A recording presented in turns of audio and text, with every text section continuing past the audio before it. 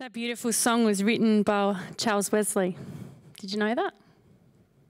It's beautiful if you ever get a chance to look at the words. But one of the things it says is deep desire of every nation, joy of every longing heart. And so as we start this Surprised by Hope series, we're really doing this because we believe that right across this planet, throughout this world, people we come into contact with every day are looking for real and lasting hope. And so we want to talk about what that looks like as we unpack the Christmas story. Do you know, I went to order some chicken and chips for my family a couple of years ago, and I was in a shop sort of fairly near to here. Some of you may frequent it. I won't mention it by name. But I was in there, and I just come from church on Sunday, and there was a lady behind the counter, and she looks at me and she just says, "Why are you so happy?" And I was like, whoa, okay.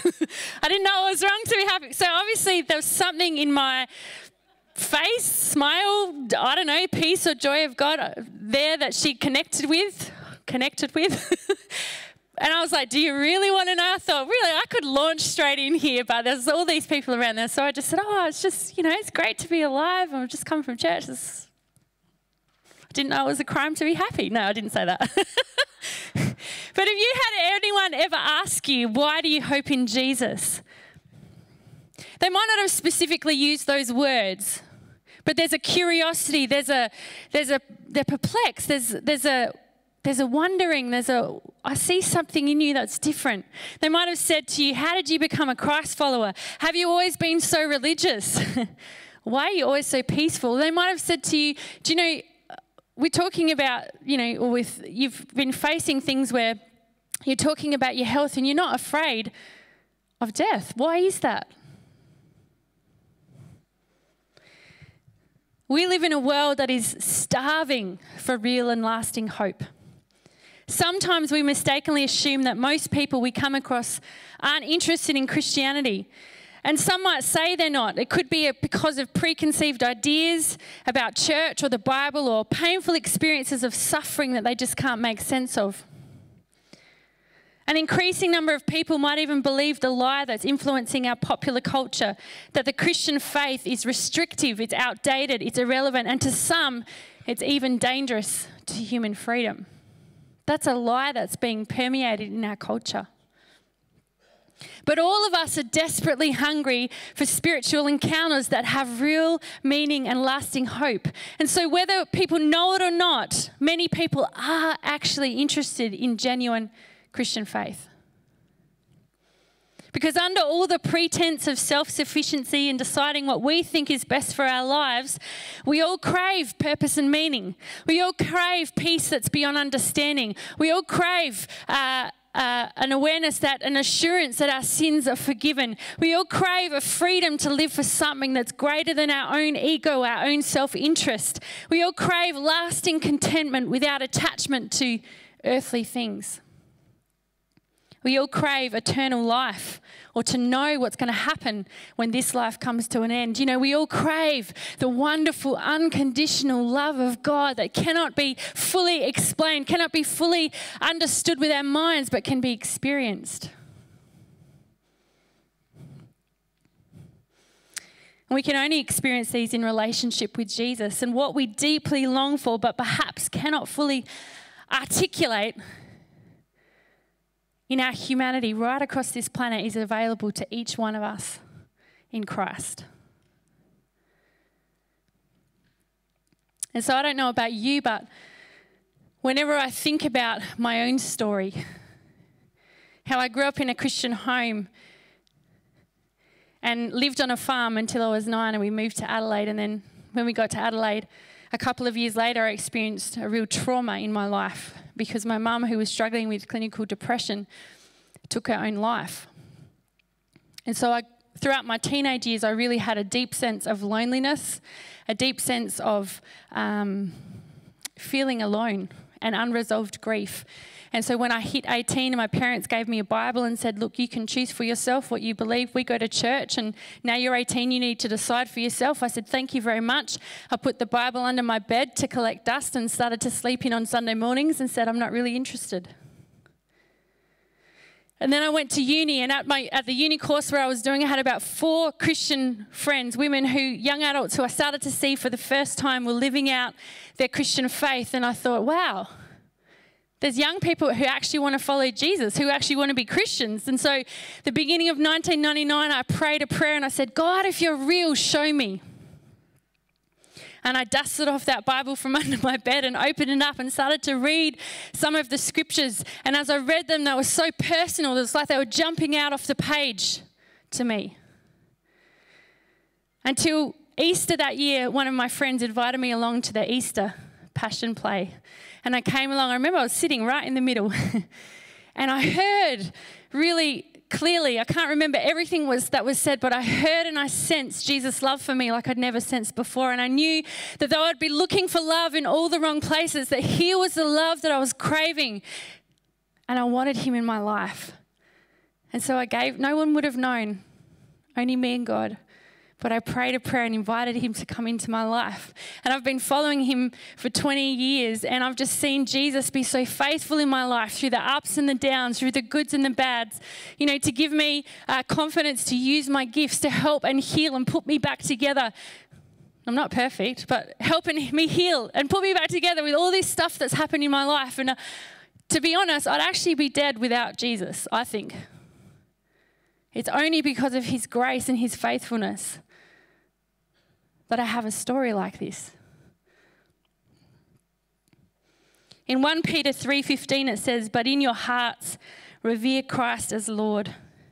Always be prepared to give an answer to everyone who asks you to give the reason for the hope that you have. But do this with gentleness and respect." Christianity, Christian faith, followers of Christ, we have a hope. We have a hope, the hope that we have.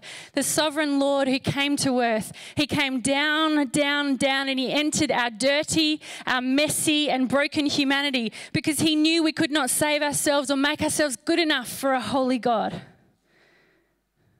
And these words from the song King of Kings by Hillsong Church just so move me when I hear them. I'm going to read them to us today. In the darkness we were waiting, without hope, without light, till from heaven you came running. There was mercy in your eyes. To fulfill the law and prophets, to a virgin came the word, to reveal the kingdom coming. From a throne of endless glory to a cradle in the dirt. To reveal the kingdom coming and to reconcile the lost. To redeem the whole creation. You did not despise the cross. For even in your suffering you saw to the other side. Knowing this was our salvation, Jesus, for our sake, you died. Jesus, for our sake, you died. Jesus, for my sake, you died. Jesus, for your sake, he died. That verse says, always be prepared to give an answer to everyone who asks you. They might not ask you with words. They might not ask you with, why do you trust in Jesus? But they're asking as they look at your life. They're asking for a reason to hope. And reflecting deeply on the fact that it was the Lord of Lords and the King of Kings who for our sake died, who descended into darkness to rescue us up out of darkness and bring us into the kingdom of his Son, the kingdom of light, to make it possible for us to have relationship with our Heavenly Father. That inspires deep, deep worship and reverence. And as the more we reflect on it, the more we think about it, it actually propels us and compels us. It softens our heart. It propels us and compels us to open our mouth, to share of this good news, that it's not just good advice, it's good news. The more our hearts want to extend the kindness and compassion of Jesus, as we just reflect on how magnificent a hope we have, how wonderful a hope we have, how significant, how beyond comprehension the hope that we have. We can't wrap our heads around it, but we can experience it. It's so wonderful. In Ephesians 2, it says, remember what you were in the past. At that time, you were apart from Christ. You lived in this world without hope and without God. And if there's ever a description that talks about people's state without Christ, it's without hope and without God. And if that doesn't move you, it moves me so deeply to think that there's people who are living without hope and without God. And I think we have the hope. We have the hope. We have it. This great, wonderful, amazing hope that we have within us. He wants us to be always prepared to give a reason for the hope that we have. About a week and a half ago, I was at a family function and someone I'd never met before just started talking to me and opening up and sharing their story, pouring out their pain. And while she's talking to me, I'm thinking, God, give me something. Give me an open door. Help me here. Help me now. Do you know you can pray to Jesus when you're having one of those conversations? Help her to see Jesus in my eyes. Give me an open door. I'm praying these kind of things. I didn't want to force anything, but I'm praying. I'm like, God, help me. And then it happened. She starts talking about her granddad who's got faith, who had faith in Christ and how he was such a positive impact in her life. And I went, God, you're so beautiful. Here we go. So I just was able to share with her and say, well, I think the prayers that your granddad prayed over you, you know, the things that he would love for you, the things that God has for you, his calls on your life. You know, you live in Ranella. We've got a fantastic church in Ranella. You should go check it out. You should go back to church. And so I start talking to her like that. And I'm just thinking, God, you opened that opportunity. It was amazing. Surprised by hope. The hope that we have is magnificent, and we can often and continually be surprised by hope. Those King of Kings lyrics continue, and the morning that you rose, all of heaven held its breath, till that stone was moved for good, for the Lamb had conquered death. Jesus, described here as the sacrificial lamb who takes away the sin of the world, he is actually risen. He's alive. You're allowed to be excited about that. You're allowed to say hallelujah, that's great, praise the Lord, amen. Come on. And he wants to bring clarity about the hope that we already have, the hope that is available in him. He wants to end confusion. I feel like there's some people here like confusion and a cloud of cluttering your hope has rolled on in like a fog, and the Lord wants to lift that from your life today. He wants to end confusion and give you clarity about the hope that you have, because he can lift discouragement or despair. He can break into your thinking and shift paradigms. He can intervene in your circumstances and relationships, and he can infuse your heart with hope today. There are many things that can cloud or clutter the reason for our hope. Busyness, family dynamics or relationship issues, especially during the Christmas season, there can be pain around that. Ongoing health issues, unresolved grief, insecurity, fear of missing out, fear of what other people think, offense and unforgiveness. All these things can cloud and clutter our hope. Can keep you just focusing, putting one foot in front of the other, looking down instead of looking up to what God's done for us in Christ. It can cause you to draw back instead of pressing forward in faith. It can agitate you to react to immediate things, natural things in front of you, even to decide on a course of action that seems right, but it's actually not God's plan for your life. Which brings me to the very first Christmas. Have you ever wondered the thoughts and the pressures that were trying to cloud Joseph of Nazareth's hope? There would have been a lot. If you've ever flipped from the last page of the Old Testament to the first page of the New Testament, you've just skipped 400 years of history with a single page turn. And in that time, there was no prophet, there was no prophetic voice to God's people. God was seemingly silent. 400 years. If that was now, that would take us back to the 1600s.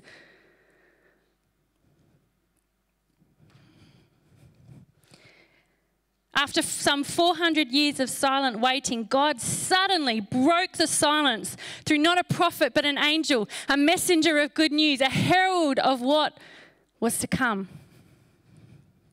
And in the Gospel of Luke, the angel Gabriel first appears to a priest named Zechariah, foretelling the birth of John the Baptist, who would be born to Zechariah and Elizabeth. Next, God sends the angel Gabriel to Nazareth, a village in Galilee, to a virgin pledged to be married to a man named Joseph, a descendant of David. And the virgin's name was Mary. So Elizabeth was 6 months pregnant and rejoicing. Zechariah couldn't speak. If you don't know why, you've got to go and read Luke chapter 1. Now the angel Gabriel appears to Mary, this teenage girl living in the backsticks of Nazareth, a place most Jewish people don't expect too much good to come from. And to say Mary was surprised would be an understatement. The angel tells Mary, you will conceive and give birth to a Saviour. He's the promised Messiah. He's the King. And she says, hello, I know how babies are made. How will this be, Mary asked the angel, since I am a virgin? And the angel answered, the Holy Spirit will come on you, and the power of the Most High will overshadow you. So the Holy One to be born will be called Son of God. For no word from God will ever fail. That's for some of you this morning. For no word of God will ever fail. For no word of God will ever fail.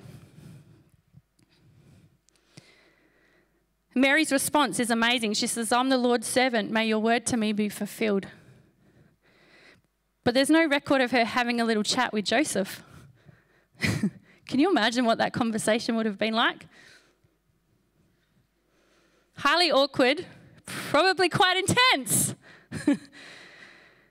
Straight after, it seems in the scripture that straight after the angel appears to her, she bundles all her stuff together and goes off to stay with her relative Elizabeth, stays there for 3 months. And then the next time we hear about Mary and Joseph in Luke is the fact that they're travelling to Bethlehem to register for the census. So there must have been a conversation that happened in there somehow. She was betrothed to Joseph. Now, betrothal is different to engagement that we know of these days. Betrothal is like a 12-month binding covenant or contract that people entered into. It's like step 1 of marriage. After 12 months, step 2 happened where a husband and wife would come together and consummate their marriage and live together. And you could only get out of a betrothal by divorce.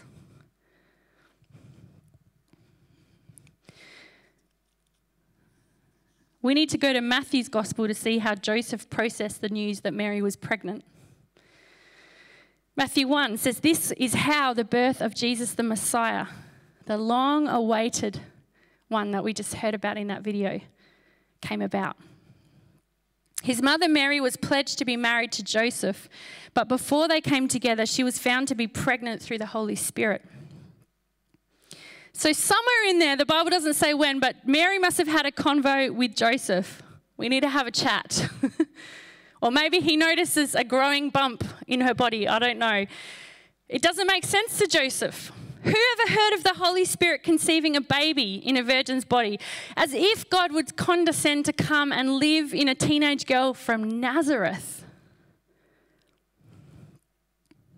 Joseph cared for Mary and maybe even loved her, but surely this was delusional. Delusional. He knew he wasn't the father, so he's thinking for her to be pregnant with another man's child when she was betrothed to Joseph, it just didn't make sense to him, and it would have exposed Mary to public disgrace. The Jewish custom at the time allowed for Joseph to publicly stone Mary for her unfaithfulness. Matthew 1:19 says, because Joseph, her husband, her betrothed husband, was faithful to the law, was a righteous man, and yet did not want to expose her to public disgrace. He had in mind to divorce her quietly. But after he considered this, you see, Joseph couldn't see God at work. His hope was clouded by his own natural thinking, his own natural logical analysis of the situation. He was most likely heartbroken that Mary had been unfaithful to him or that another man had taken advantage of her. He would have been afraid. Afraid of what other people think, afraid of what was going to happen to Mary. And he knew the promised Messiah was meant to come. I just think he couldn't understand how God would choose to do it this way. With a teenage girl from Nazareth. pregnant by the Holy Spirit. A baby to come into the world was to be the long-awaited Messiah. It seemed so messy, so fragile, and so improbable. So after considering all his options, he worked out a plan that would cause the least collateral damage. And it's just like I have this picture of Joseph just like quietly just backing out of Mary's life and any association with Mary. And then he went to sleep. And isn't it just like God that he broke into Joseph's life with a dream? He surprised him. He surprised him with hope for his life and with the news about the hope for all the world. God broke into his life and completely upended his world, turned it upside down with hope. And he's here today to do that in our lives. In Matthew 1:20, it goes on to say, an angel of the Lord appeared to Joseph in a dream and said, Joseph, son of David, do not be afraid to take Mary home as your wife, because what is conceived in her is from the Holy Spirit. She will give birth to a son, and you are to give him the name Jesus, because he will save people from their sins. All this took place to fulfill what the Lord had said through the prophet Isaiah, actually. The virgin will conceive and give birth to a son, and they will call him Emmanuel, which means God with us. Joseph, son of David, the angel reminds him of his identity. And this morning is God reminding you of your identity in Christ, that you've been adopted as a son or daughter of the Most High God that will never change, that cannot be snatched from your hand because you belong to Jesus. The angel said, do not be afraid. I'm in this, God's saying. Don't draw back or rely on your own understanding. Trust me. Is he saying that to you this morning? Don't rely on your own natural analysis. Seek my wisdom. You can trust me. Lean not on your own understanding, but in all your ways acknowledge me, and I will make your paths straight. Is he saying that to you? Trust me this morning. What is conceived in her is from the Holy Spirit. It's like God saying, this is my doing. My thoughts and ways are higher than your thoughts and your ways. Is he saying that to you this morning? She will give birth to a son, and you are to give him the name Jesus. In other words, what Mary is saying is true. You are to be his legal father, Joseph. You are to name him on purpose because he is your hope and the hope of all the world. Is God saying to you this morning, the impossibility you see is not an impossibility to him? Is he saying to you and wanting to ignite your faith, to take him at his word and believe that he's spoken to you? Is he birthing something in you? It might be a creative idea, wisdom, a gift of faith, a prompting to step out, a desire to be healed, a passion to pray for your friends and family members who don't know Christ, and to believe that God's going to use those prayers and open up opportunity for you to share the love of Jesus. That's from the Holy Spirit. Do you know the reason for our hope? We've talked about the hope that we have. We talked about Joseph being surprised by hope and God surprising the world by bursting in after 400 years with the news of the birth of our Saviour. But the reason for our hope, it's right there in that verse of the angel communicating to Joseph. The reason for our hope is Jesus, God saves. That's what his name means. Jesus means God saves, because he will save his people from their sins. Do you know we have forgiveness available to us in Christ? If you've never experienced the assurance of forgiveness, the understanding that Jesus Christ died on a cross and he did it to remove your sins as far as the east is from the west. He actually took your sin, became sin, took it upon himself so that he could remove any barrier between you and a holy God, and so that you could know God as your heavenly Father. There's forgiveness available to us because God came to rescue us. Jesus is God saves. It's a reason for our hope. Jesus is also God with us. Matthew quotes that prophecy from Isaiah about Jesus, that he will be given the name Emmanuel, and that he will be, that means God with us. God with us. What are you facing right now where you're believing a lie that you're on your own? If you know Christ, God is with you. He's with you right there in your situation, whether you can feel him or not. He's actually with you. He's come up close and personal. He loves you. He's for you. He's with you. And the third thing which Scripture testifies to is that Jesus is Christ in us. He's God saves. He's the one who offers us forgiveness of sins. He's Emmanuel. He's the one whose God is with us, but he's also Christ in us, the hope of glory. Christ in us, the hope of glory. Do you know, 2 Sundays ago, there was a woman who came to this service and then came to a couple of our Friday services and recommitted her life to Jesus. When she came to this service 2 weeks ago, the very next day, she passed away. This week, just this week, Pastor Mick Hutchfield took her funeral. She's in the presence of Jesus right now because she came to a place where she could hear the hope that we have in Christ. And her sister, who's not a Christian, came to the funeral. One of our beautiful ladies from our church, Linda Grabenchkov, has been supporting her, actually found her. And God is using this situation to bring hope to a family. It's amazing. You never know.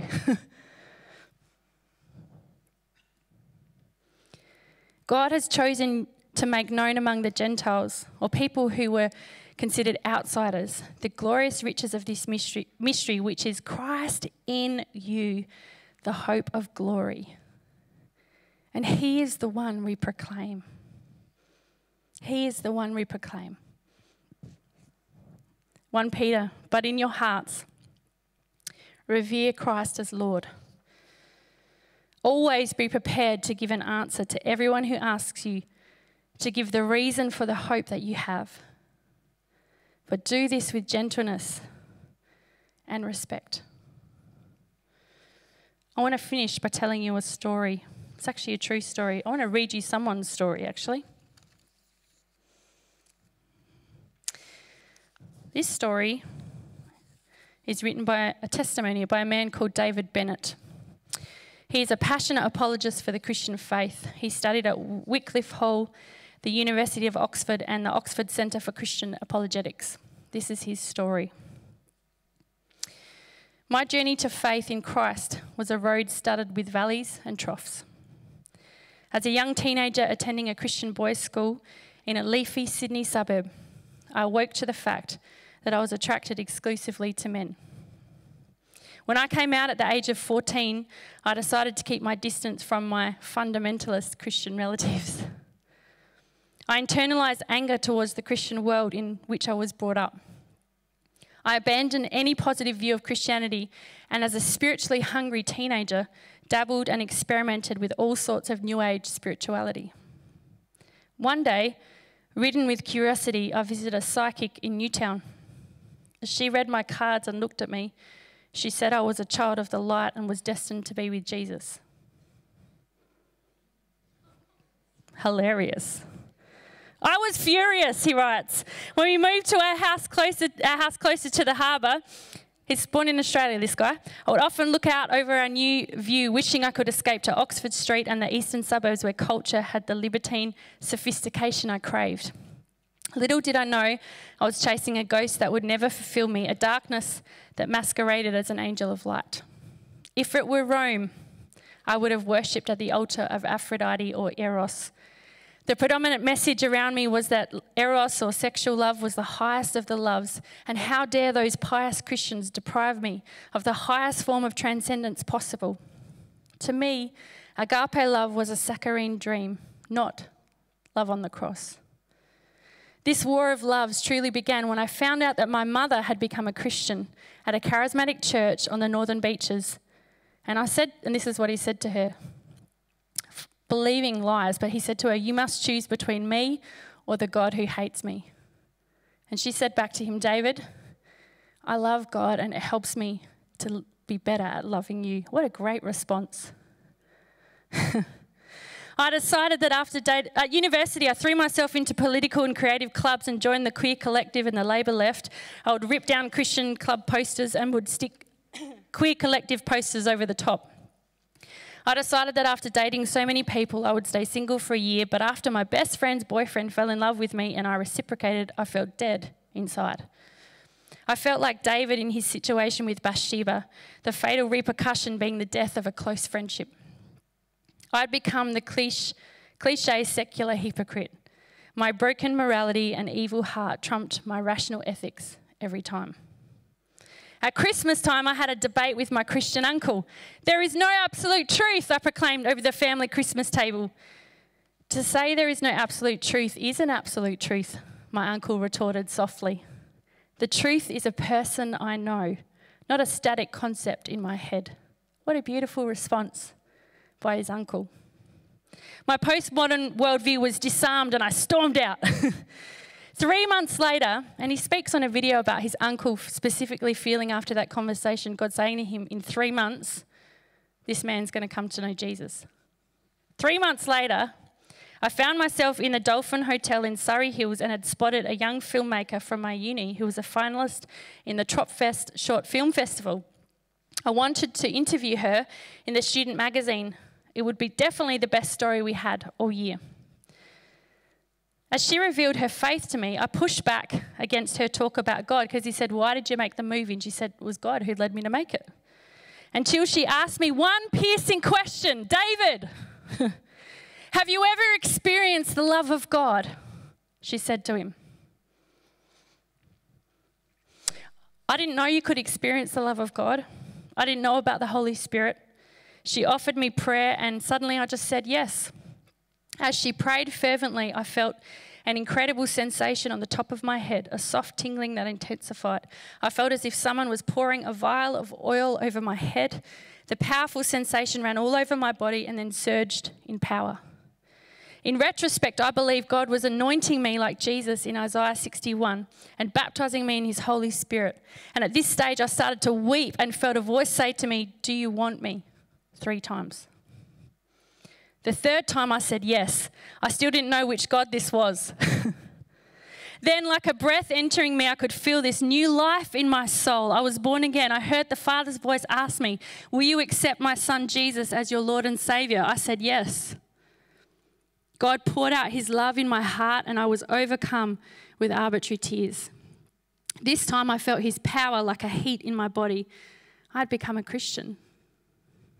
3 weeks after the pub moment, I was at Tropfest and my friend's film came up on the screen. As I watched, I looked up to a particular star and prayed to God, if you're real, I need to show me that you exist. If I'm to give it all up, I need you to show me that you exist. He wanted to follow Jesus, but wanted a confirmation. The filmmaker's short film had won the whole competition, and I ran down to the red carpet to get an interview with her for the university magazine. She was surrounded by the Australian acting establishment and I called out to her. She turned around and came running over to me with her pineapple trophy in her hand and she said, David, this event is for God's glory. I'm just his servant. There are angels all around this place. God has been reminding me to tell you that he exists. You really need to know that he exists. I walked out from Tropfest floating. Jesus was real. He had answered my prayer directly after I'd prayed it. And that Sunday I interviewed her and I attended her Sunday church. As I entered the church, I felt this overwhelming sense of God's presence and I spent the next 6 months weeping in church services and as the music played, lifting my hands in true worship to God. My whole story was littered with undeniable coincidences and God's confirmation. I had met the love I had been searching for all my life.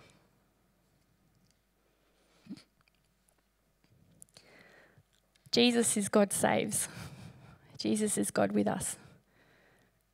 Jesus is Christ in us, the hope of glory. I'm so thankful that that filmmaker, prompted by the Holy Spirit, asked a question. She didn't try and get the wording perfect. She just asked the question, have you ever experienced the love of God? Could I pray for you? And look at what God did. It's awesome. Why don't we pray together?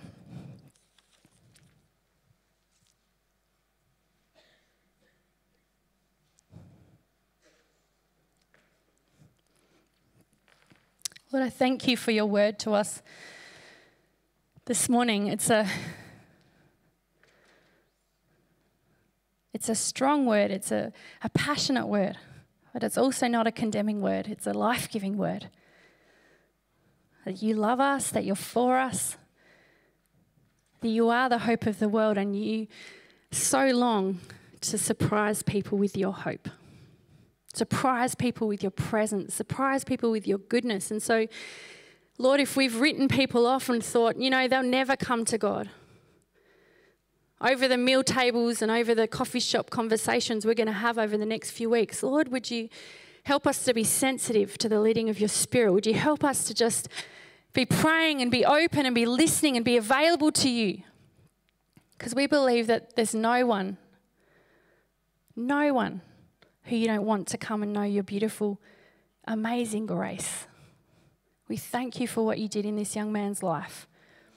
We thank you that even though those desires sometimes haven't gone away, that he's continuing to live as a celibate single man following Jesus. There's hope available for all of us, Lord.